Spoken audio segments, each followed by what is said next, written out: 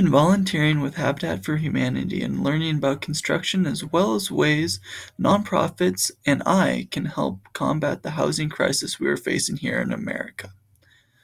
Through my time, I have talked to many people within the Habitat community to see where their views on this problem lie and their story about how they got to where they are today. My name's Allison Bublitz. How long have you been working for Habitat for Humanity?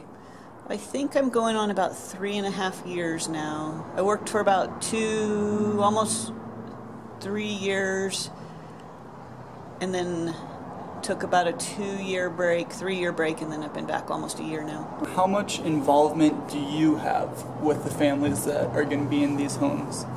Not a huge amount. They have to put in their sweat equity when they come to the job site, so that's pretty much the time that we spend with them. And then they get to pick certain things that go into their house, the color of flooring, cabinets, and things like that. So we work with them there. How has working with Habitat Humanity affected the way you see, affordable housing and the people who are, gaining this affordable housing? That's a tough question.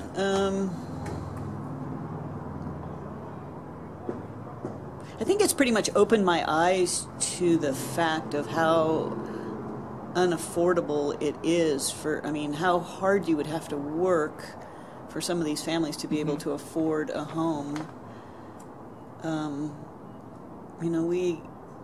I've been blessed all my life and had a roof over my head, and we kind of take for granted a lot of things. Definitely. So this is, it humbles me to work with them and see them and just see how much it means to them to have the chance to have something like this where, we that have had a home our whole lives, we just take it for granted. Oh yeah, I got a house, I'm going to get a new house, I'm going to do this. Where do you think the resources that, maybe from the government or just, whatever source, nonprofit, or the best place to help homelessness? Education, and I also think finding land, finding property. Everywhere you go, every city you go to, the hardest thing to do is to find a place to build, to find the actual property to build on. So, I always thought if I won the lottery, I would create a little community kind of thing, just make it affordable for everybody. And but I think education for families, for people on the outside, educating somebody like me as to how important it is for somebody to be able to afford a home. Yeah.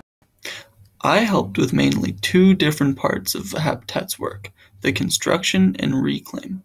When I did reclaim projects, we would go into homes and businesses and take windows, doors, cabinets, and other materials to sell at Habitat's secondhand store called The Restore. I really enjoyed this work and loved the focus that Habitat puts on sustainability. This focus on sustainability is seen in the houses that Habitat makes. Thick insulation and hydroponic heating means that all of the homes are LEED certified. Habitat also has a program called Global Villages that creates homes in other countries. I got a chance to talk to some of the group leaders about an upcoming trip. I'm Paige. I currently work at the Habitat Restore, but I am going on this trip to Portugal. Robin and I are taking 12 volunteers, so we're the co-leaders of the trip. We'll be in Portugal for, I think, about 10 days, and we'll work 5 of those days on the construction site. Probably doing a home repair project. Because in Portugal, the houses, they pass down from generation to generation. So the house that we could work on could be, hundreds of years old and needs repairs done to it. So the Global Village trip. So Habitat for Humanity is obviously an international organization with a really quite simple mission of just the idea that everybody deserves shelter and a safe place to call home. So they do that by doing Global Village programs throughout the world, and teams go out and do construction projects. I don't know how much I'm missing things there. No, it's just we recruit local community members to join us, and so we look for people honestly, if they have less construction skills, that's really enjoyable because they don't have as many expectations of how something should be done. Because in each country, it's done just a little bit differently than we do here. And so these folks come with just really open hearts and minds and desires to just help make a difference. And so we work pretty hard. We're laborers for those 5 days. But it's such a great experience. We work with the families that we're serving.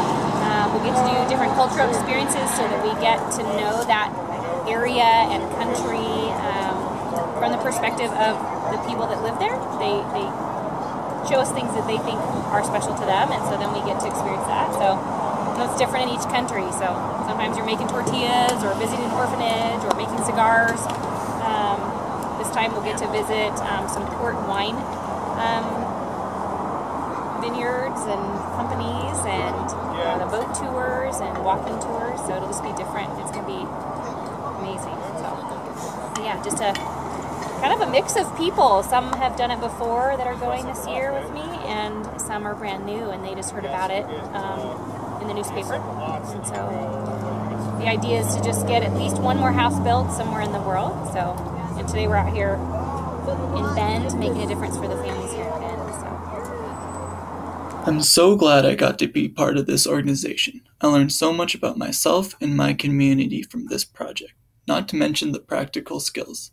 I got to meet some amazing people who really helped me shape where I want my life and career to be. I will use the experience I gained from this project to move forward with becoming a carpenter and working with communities to create affordable housing for everyone.